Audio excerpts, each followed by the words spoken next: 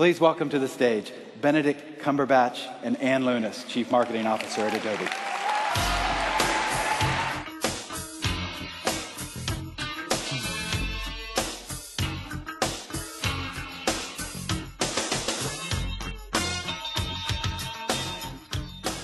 Morning. Hello. Woohoo! All right, everybody take all your photos now. One mass photo. Come on. There they go.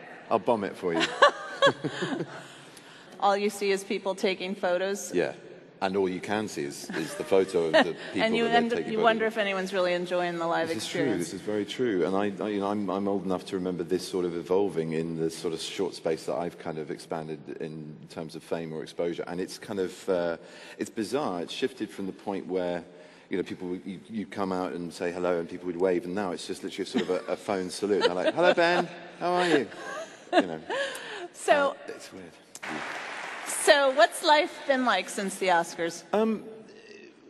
Pretty normal. I mean, I've got, you know, gone back to work. I'm nesting for my family, my imminent family, and just living a London life, basically. It's yeah, of course, the moment is extraordinary, and I think if, depending on where you're at in your career, it can give you a great kind of surge forward. But I've got a production company. I've got things that are already sort of lined up for myself and for that company. So work-wise, it's been wonderful to be acknowledged in that way, but it doesn't feel that it's shifted the whole kind of axis or perspective of my world, to be honest.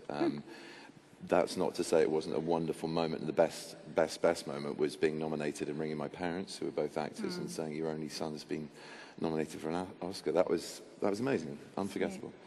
So about a month ago, we had a conference just like this in the United States, and we had the pleasure of having Michael Keaton as our guest, and I interviewed him, and I asked him whether he thought he should have won, and he immediately said yes. Yeah, of course he should have won. So we all should have won. Maybe I'll ask you, do you think you should have won? No. Why not? Because it's not about winning. Do you think winning. Michael Keaton should have won? Yeah. I'll tell him. And Eddie, you know. So why don't Steve Craft. Why don't you think you should have won? Because, you know, you can't go into it thinking that I'm sure Michael was having some fun with it, you know what I mean? And that's what you have to do. It's the whole thing is a celebration. But if you take it to a competitive level down the way, when I heard the feedback of Eddie's performance in Toronto, I thought, well, he's going to get the Oscar. I knew then, and that was months before. And stupidly, I didn't bet on it. Because part of me was thinking that's a really odd thing to do, to bet on that sort of thing. But, you know, he's a dear friend of mine, and that's an extraordinary piece of work. And, you know, a unique character to play, as I know very well, having played a smaller screen version and a smaller period of time version of Stephen's story on the BBC a few years ago. So weirdly connected through both the actor and the subject to that whole thing, which was odd to begin with, but then actually rather wonderful, because it meant I got to see a lot of them and celebrate with them. And you can't feel hard done by when you're doing the kind of work that I've been asked to do, and it gets the recognition that it's been getting.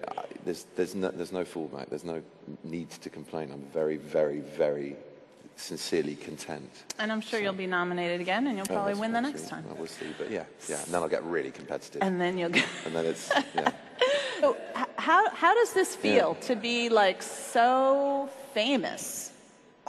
It's freaky. It feels like, it feels like I'm just... It's life-size. It's 100% Belgian chocolate. It feels like a health hazard looking at that. That's how it feels. You don't want to be eating all of me at once. That's crazy. Gosh, the how does it feel to be so famous? Look, I don't know. I mean, I'd say that it's the thing that's odd about it, I think, is when you walk into... This is, funnily enough...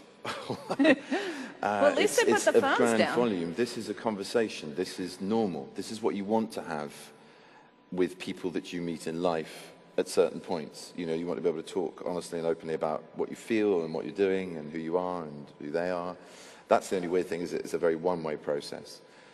But as far as this end of what I receive, being well-known or famous, whatever you want to call it, this is sort of normal. What's abnormal, what's always difficult, and I'm still adjusting to, is the idea of being recognized before knowing anything about the person recognizing me, adjusting to being the observed rather than the observer, being the product rather than the buyer, being the viewed rather than the viewer. And that's still ongoing. You know, I want to live as much of a normal life, whatever that means in my exhausted circumstances, as I can, as an audience, as a member of my community, my society, whatever level that is, family, bigger, local, neighborhoods, you know, town, country, nationality, you know, however wide that bracket gets. And, you know, my work does a lot of that. There's a huge amount of communication and belonging in that, which, if I could just stand beside my work, behind it, wherever, just not, you know, not having to talk about it more than just do it, I'd be very happy. But we don't live in that world.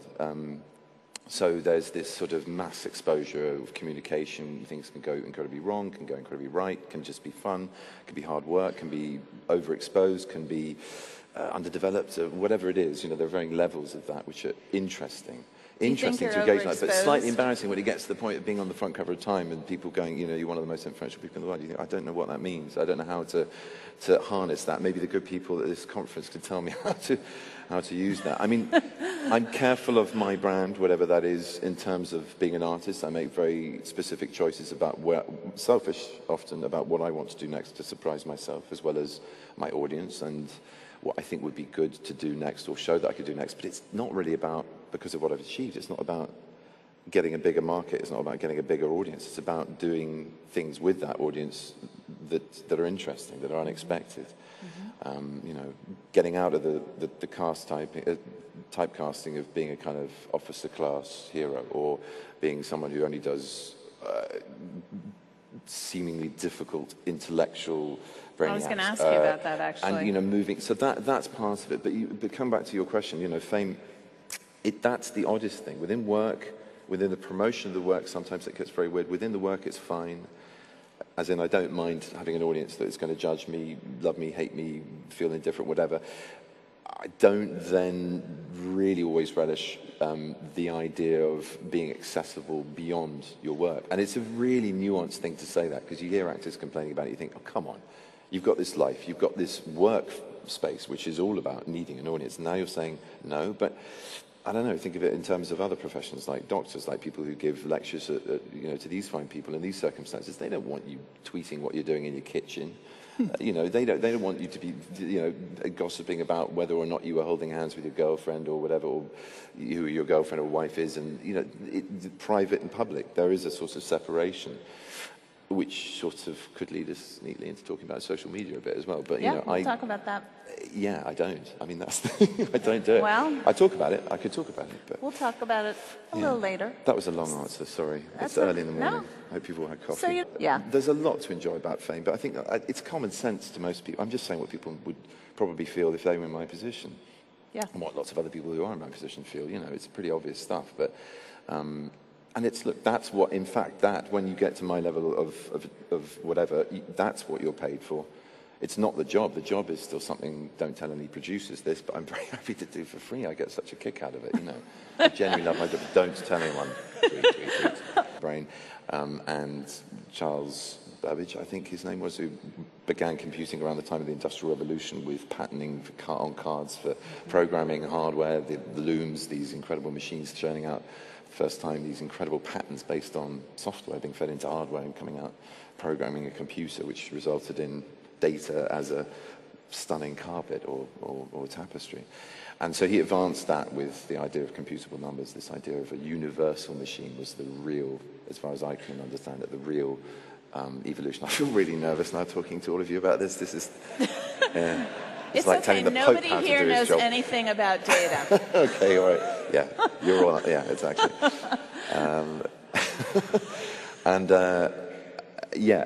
I found, you know, from that, God, I can't remember where I was. That's really made me very self-conscious, saying that I'm self-conscious. Don't worry about it. Well, I was talking about Alan Turing. Yeah, I was talking about, did I know about him? That was the question. Did you know about him?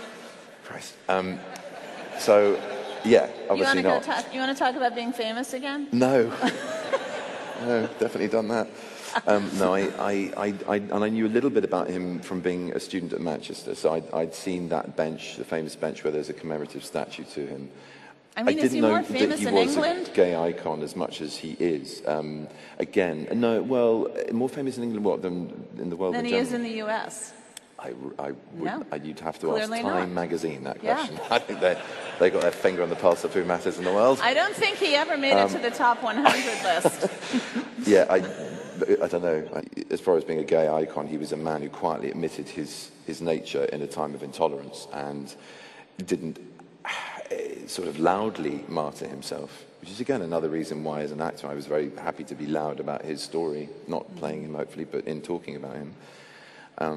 Because he never would have done this. He would have found it all utterly not repugnant, not necessarily in a kind of judgmental way. He just would have found it really difficult apart from anything else. I mean, his stammer was really marked, much more so than we could afford to make it in the film, but it's there, and it was a massive component as to who he was and how he and why he did what he did.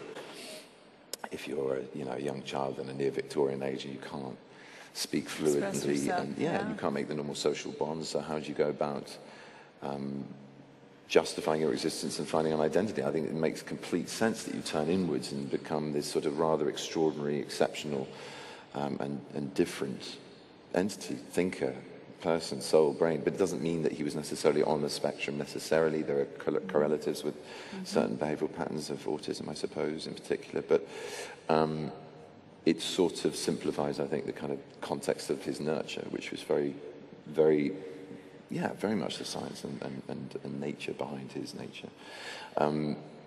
So where was I with that? Yeah, so I knew little bits about him, but one of the driving passions was to bring the injustice of what happened to him to light, the incredible war he had, which was responsible for potentially saving millions of lives by bringing an early cessation to the violence by cracking the German Enigma code, and being this father, this godfather, this evolutionary stepping stone in computer science. So you mentioned earlier you tend to play these kind of big brains. Stephen Hawking, Turing, Sherlock. I'll ask you about Sherlock in a minute. So you inject kind of some glamour, some intrigue. So is there a pattern? You said there's not a pattern, but do you pick these characters intentionally? I think with those roles, they're just the sort of, well, they're the tipping points, aren't they? They're most sort of extreme and interesting kind of on the paper and in the flesh. It's like, how would this work in the real world? What situations do you put these people in? Which I think the writers have a lot of fun with our version of Sherlock, and it's a great thing to explore. You have more breadth and colour and dynamic, I suppose. And I think audiences are increasingly being treated as the intelligent human beings they are, and not being patronized with oversimplification and just linear storylines and dull characters. That you're allowed to now express the kind of fizz and pop of great ideas and fast-speaking, fast-moving brains and intellects, and that's really exciting. And my job, I guess, as an actor, as it is always, is to be a storyteller. So I've got to bridge the gap between those characters' exceptionalness and what makes them universal and human, so there is some level of empathy or understanding, or I feel like that. I mean, it's rare to feel like Sherlock, I'd imagine, but I think you've got to build these people as something that is recognizable and achievable as well, to make them real heroes in many ways. He says, as the actor who's about to play Doctor Strange, that's going to be tricky because he works on an astral plane, which most of us don't. You play anyone very stupid. Yes, I'd love that. No, that's the point. It's like, because I am, and I talk a lot, but it would be a cakewalk. Dumb and Dumber 3. Yeah, sure. Yeah, less lines the better, and just completely. And who knows? There might be something I've already done that's of that ilk. But the point is, it's about variety. But those characters really sort of, they are highlights in the literal sense of that word. They kind of do stand out. And for obvious reasons, like I've described. And while the challenge is sometimes to rein them in and bring them down to earth, it's also it's so much fun to play those characters. But at the same time, it's a lot of fun to play Patrick Watts in Start of a 10, Little Charles in August of Sage County, the slave-owning William Ford in 12 Years a Slave, who is crafty, I think. People say, oh yeah, you play the good slave owner. There is no such fucking thing as a good slave owner. And especially with him, I think he's morally the most corrupt. He's preaching the word of God and practicing very little of it, and selling someone he knows to be better, and therefore probably a free man, because that was a practice at the time, a really even so you play another villains. level of horror. No, I play heroes as too. I play questionable heroes. I mean, my point is I try to keep play villains. Yeah, yes. Yeah. Khan, Smaug, Sher Khan. Can't get away from the Khan. Who else have I played? Well, you know, Sherlock. Yeah, he goes to a pretty dark side. It's not. If anyone hasn't seen the last episode, close your ears now. But yeah, he shoots someone. That's not winning. That's committing murder. Well, but sorry, Sherlock is not really a villain. No, Sherlock is like so popular. 10 million people in the UK watch Sherlock. There's not one show legally in the US that 10 million people. Literally, there's not one show, I think, except maybe the Super Bowl and possibly the Oscars that 10 million people watch in the United States, where we have over 300 million people. So this show is hot. Rung up by two amazing writers who are huge fanboys of the original, who have a very protective kind of parental care of the legacy of Conan Doyle's original, and have the most exotic, spiraling, challenging imaginations that can just take it a leap forwards into the 21st century. And you then, you know, that's how I first heard about it. I first heard about the idea of modernizing Sherlock, and I was like, whoa, don't mend it if it ain't broke. And then I heard who was involved in supposedly mending something that weren't broke, and they're brilliant writers. And I knew Mark from his work in League of Gentlemen. I knew Stephen for a long time before he'd written a series called Coupling, which was really big here. And my mum had been Sarah Alexander's mum in it. So. And your parents are in? Are they in the final my parents? episode? Yeah, they are. Yeah, in the first and the third of the last series, and so you know, I knew about this much as an audience would, going modern Sherlock. I don't think I get that miss, you know. And yet, you know, knowing who was involved, I thought this is going to be a cracking read, at least. I read it and completely fell in love with him and their take on it.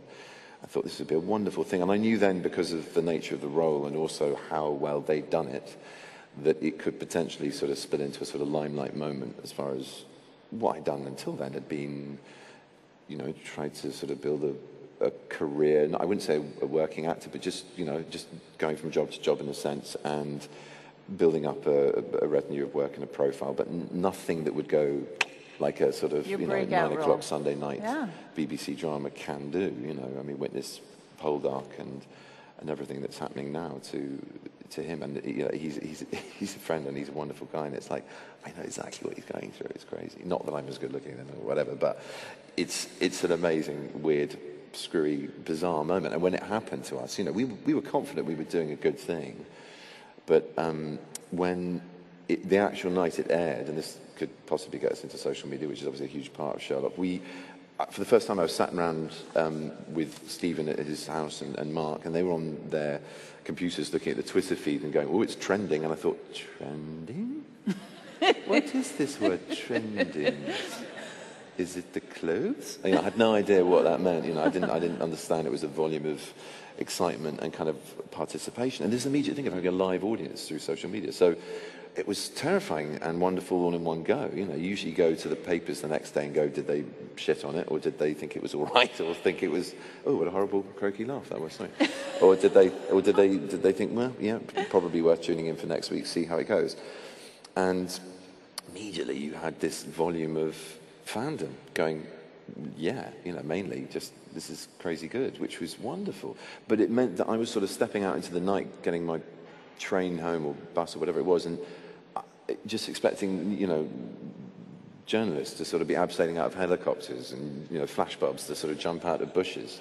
I thought, you know, and it sort of happened virtually, my fame, in a way, you know. Mm-hmm. I did the work, it was in the can, it went on telly, and then it went, what? Like that. You're not a big fan of social media. You don't have an active Twitter account. I think we have No, I think it's important to state the difference here. It's not that I'm not a fan of it. It's that... Well, you're not a fan of having your own social media account. I don't need to be a fan of it. But you apparently love photobombing. You see. Yeah, but that wasn't me thinking, what can I do as far as social media goes in this particular moment? But you have a huge Twitter account that is not operated by you. I have a Twitter account? Well, people are This happens a lot. The group that shall remain nameless has a Twitter account on your behalf, and they write quite a lot about you. So do they? What do they write? Let's see a bit. They're Which is what, the one on the right-hand corner? Benedict's on a plane. The Cumber bees. Benedict's brushing his teeth. Well, this is the thing that happens. So, you know, the weird thing about fame now is you walk out into any social context that's not utterly in your control, which is basically life, and everyone is a walking publisher. So you get somebody who you know is just sort of walking by, and there are lots of tactics. I just want to show you a few of the ones you might have already used, but use them again by all means if you don't already. This is the walking shot. This is like, I'm not really taking a photograph of you. You're me. Yeah. So yeah, no, it's great. There's that. Then there's the other one, which is sort of like, oh, just doing some texting. I just think I need to text whilst looking at the horizon. And then there's the one which is just like, whoa, just having a little stretch, just waving my arm around. Click. And then what you really mustn't do here, when you've done that, is do that and just sort of think you've got away with it. You have a screen on your phone, and if you haven't closed the app, you can see a picture of me going. So, I mean, so that, and the thing is, that then all gets fed back into social media because someone puts it on Flickr or Facebook or Twitter, and then it just goes, and someone out there is going, oh, great, I can paste together a piece of shit for the Daily Mail with this, and that happens a lot. Or it goes on the internet to, you know, just some website I've never heard of under my name, you know, with everything from my blood type to what colour socks I'm wearing today. Red and black, in case you're far away. You know, we'll be in driverless cars soon, so we won't even know where we're going. We won't need to know. We'll be able to be on our tablet looking at something else, and then we just arrived. It will be a sort of slower version of teletransportation. We just don't know. We're kind of not reassembled, but we're celled, moving, arrive, and then we're out. And, you know, I just worry about the trade of bumper stickers, for example. I mean, what's going to happen to that industry? You know? Troubling times for people who've got things like "Baby, I'm bored" on the back of their car. So I'm not a fan. I'm intrigued by it. Personally, as a user, I haven't engaged with it, and that is to do with time. As any one of my questions your questions being answered by me has proven, I would be shit at it. How can you? I can't. You know, and fans get a great kick out of me trying to condense anything I ever say into 140 characters. It's just impossible. I'm not good at it. So this conference is about using data to measure the effectiveness of your brand, okay? Yep. So, and, you know, the success of your brand. I'm sitting here saying, I don't bother. Yeah. That's terrible. I get other people to do it for me. For you, really so how do you measure? For you, how do you measure your own success? By how many Weetabix I eat in the morning. Honestly, I don't. This is the weird thing. Somebody actually told me, which I think does make relevance to me. I mean, you get nominated for a lot of awards. You have people but standing in line to see you. So, but in terms of what you're talking about, somebody sent me a text or somehow got the information to me in my sort of hermetically sealed way of look, you've come out on some poll as being one of the most highly valued commodities in the digital media, and you know, that's, to me, it's much more, like you said, it is a more human thing. That doesn't mean anything to me, and I don't know what to do about being up there with the Pope. I don't know. I know only what I can do in my life for my work, which is great, and if it means that I take an audience to stories that I want to tell or roles that I want to play, that's fantastic. It doesn't always happen, actually, but that's great. When you go, wow, I really, you know, people told me the show was big here. It's huge, you know. It's really strange. And so then the work. It's a human thing for me and more than anything else. And because I'm not on social media, I'm not monitoring it. And just to go back to that very briefly. It has nothing to do with social media. It's no, but I'd like to go back to that if that's all right. But I'm just success. talking about the idea of like how I, you know, not view it, but oh damn it, I forgot my train of thought. That's all right. Let me ask you another question. Yeah, even you, the incredibly likable you, couldn't make Julian Assange likable. So let me show you guys a clip. Oh, maybe I failed. It's critical. Julian Assange is not a likable man. Even Benedict Cumberbatch could not make him likable. He's uncumberbatchable. That was supposed to be physically impossible. So that's John Oliver, who's English, but apparently more popular in the United States than in England. But just in case you don't know who it is. I think he's very popular here as well, but he's more known. So why was that your most challenging role? Uncumberbatchable. I love being turned into a Isn't that the best? So much fun. Uncumberbatchable. Or is that an adjective? Who knows? Discuss. Fucking hell, poor Julian Assange. I mean, you know, I don't, this is a bear trap if ever there was one. I mean, what do I say? Yeah, you know, even otters can be made to be conclusive. What? I've stumped you. A little, yeah, because I hate the idea that I can crucify anything. I like presenting warts and all for a start. I don't shy away from complexity. He's being flippant, he's being funny, and it is very funny. But if there is a serious point to be made, and particularly about Julian, is that, you know, it was a very personal take on an incredibly personalized political moment in history, really. So yeah, fuck whether I make him likable or not, who cares, you know? He's got his fans where they matter, and, you know, I mean, on a serious note, it does not matter. It's not a, you know, popularity contest. No? No, I don't think so. I mean, you know, you don't go into this thinking, right, well, I've got to make everyone like me. And just to go back, this is my point, social media, you know, there are moments when the narrative of perception, as far as brand or anything you want to call it, just what people think or understand or know about me, is utterly out of my control. So a newspaper has the legal right to write an article that can be a cut and paste job, literally a cut and paste job, from all the worst moments or slightly awkward or misinterpreted or potential negative thing about me, and blam, there's a profile, and you walk away going, what a fucking asshole. I want to see him skewered on a stick and paddle batted through Soho naked whilst being, you know, all of his bank account drained and thrown at any problem in the world, and then his family being humiliated for the rest of their lives. I mean, you know, it creates huge amounts of hate, or justified hate, about that tall poppy syndrome of build them up to take him down, which, you know, I knew was always going to be a part of whatever stepping into Sherlock land might behold. For all its goodness, there's a weirdness to that, you know. You take a breath and go, A, I can't control this. B, I can't make everyone like me, and you'd be a madman to try. And you wouldn't be any good at your job, I don't think, or be true to yourself, or what really matters in life, if you did. And I make no apology for that. And that's where the lure of social media has often raised its head. And I've gone, oh, I want to get involved in this one. I really want to punch this dickhead back. I really want to get out there and put the record straight. I am not spoon-fed by, I'm not going to go into them all now, I'm so tempted to, the myths out there about me, but in a way that's the Trojan horse, that's what people want, because then the cycle can continue. So and that goes for a lot of things. So again, that's another sort of measure of success, is how much you can sort of step away from success. So I heard you want to play David Bowie, and I would love to see you play David Bowie. Do we have a picture of what that might look like? Oh, do we?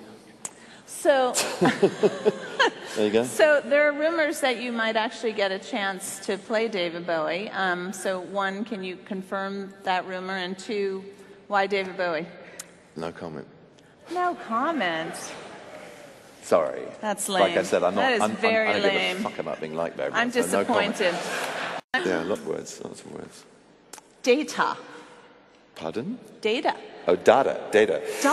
Well, you said data, which I've never data. Hello. I have a data stick. Data. Oh, I like data much So I should say when I say goodbye to you today. Data. Data. Information. I guess. Yeah. Cumberbatch. Me. Okay. Give him a hand. Thanks, guys. That was great fun. Thank you. Thank you very much. Bye-bye.